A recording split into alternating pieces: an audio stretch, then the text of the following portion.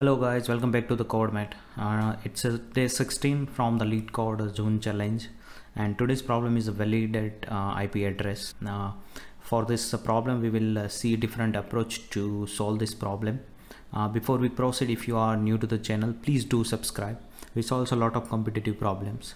Now let's start with the problem. What problem says is write a function to check whether an input string is a valid IPv4 address or IPv6 address, or neither. Okay, so what we want here is we have a given IP address in a string format, and we would like to check whether it's IPv4 or IPv6. If it is not any of these two, then we need to return a neither in the output. So what all clause we have to check for the IPv4 address. IPv4 address are canonically represented in a dot decimal notation, which consists of 4 decimal numbers, each ranging from 0 to 255. Separated by dots. For example, 172.16.254.1. This is a valid IPv4 example. Besides, leading 0 in IPv4 is invalid. For example, the address 172.16.254.01 is invalid. So here, if you see the things or the conditions we need to just check for here is, it needs to be whatever the numbers lies between these dots, that needs to be in range between 0 to 255. Second rule is the number should not start with the 0. So that's the two rule we need to check for the IPv4. And then for IPv6 address are represented as 8 groups of 4 hexadecimal digits. So every groups there are total 8 groups, and each group can have a 4 decimal or hexadecimal digits. Each group represented 16 bits. Okay, the group are separated by colon. For example, the given address is a valid IPv6 address. Also, we could omit some leading zeros among 4 hexadecimal digit and some lowercase characters in address to uppercase ones. So given this address, though there are some zeros in the leading, but it's also a valid IPv6 address. Okay, however, we do not replace consecutive groups of 0 value with the single empty groups using the 2 separate columns to pursue simplicity. Okay, for example, if there are here, if you see 0 0, so we cannot remove this 0 and will add as an empty space.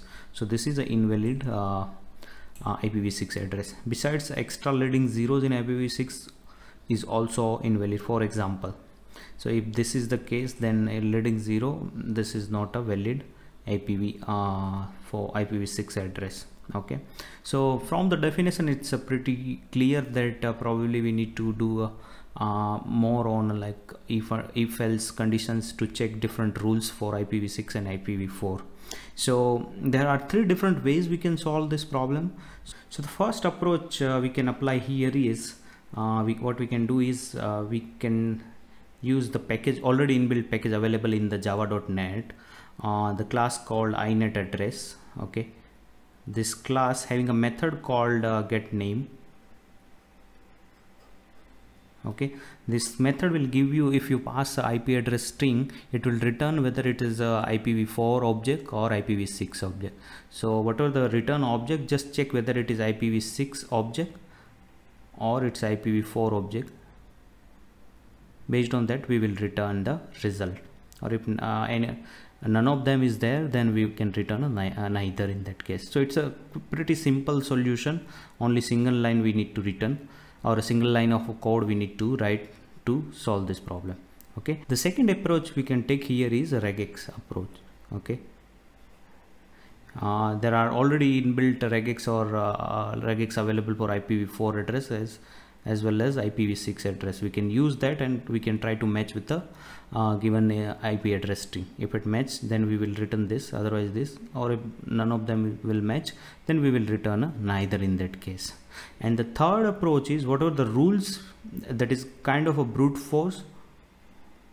All right, the kind of rules we have written in the definition itself, we will try to implement those rules in our code itself, and we can check the whatever the string given to in the input, we will check for the IPv4 as well as IPv6, and if in any of the case, if it fails to satisfied the conditions given to that, then we can return a neither or not possible from there. Okay, so in this example we will try to implement with the third approach, because first two, that is already inbuilt functionality given in the Java. So we will use a third method to write down a code.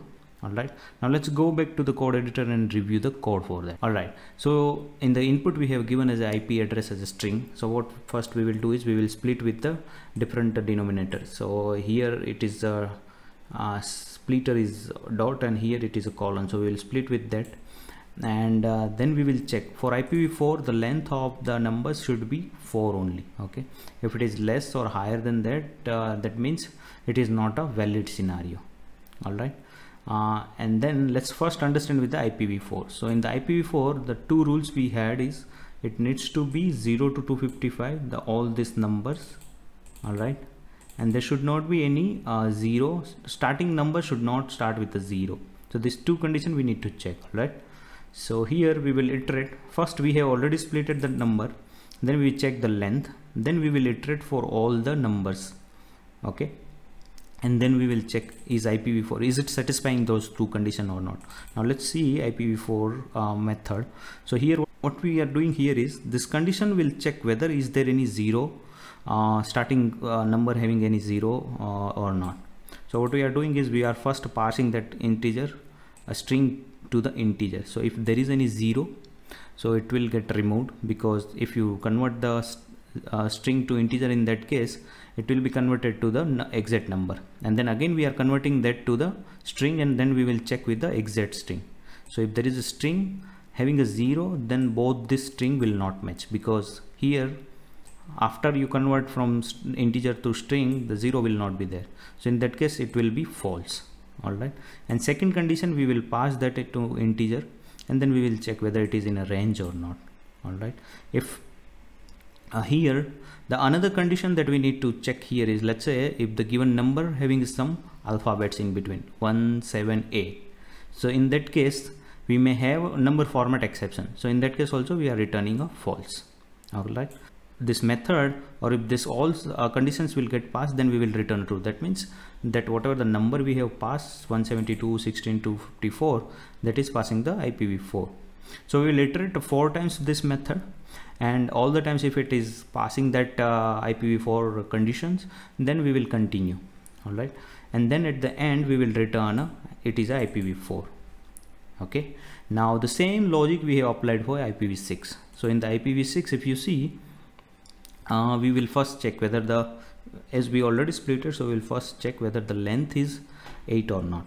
All right, if it is a 8, then only iterate over it. Okay, and then we will same logic we will apply. We will iterate one by one for given numbers. For 200 ODB8, that way we will iterate for all, and we will again call a IPv6s. Okay, IPv6 also having its own validation rules we have written over there. So first it says like the length should be between 4, because that is a one condition that is given to us. So everywhere it should have only four characters. Okay, the second condition we will check in that one is it should have whatever the number we are passing, that should be base 16 integer. It should be it should have 0 to 9 as well as A, B, C, D, E, F, those many characters that can allowed in that number.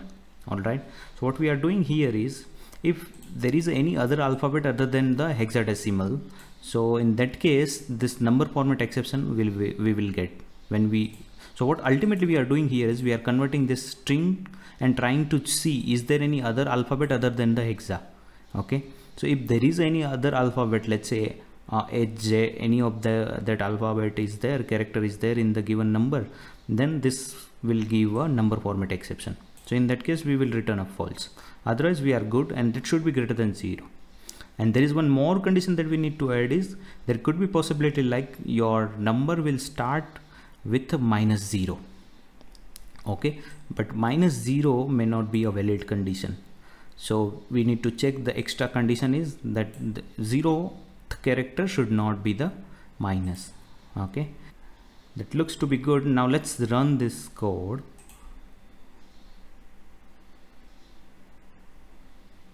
All right, looks to be good. Let's submit it. All right, it got submitted. So that's it in this video. Hope you like it, guys. If you have a different solution, I would suggest you to write it down in the comment box. See you in the next video. Till the time, bye bye.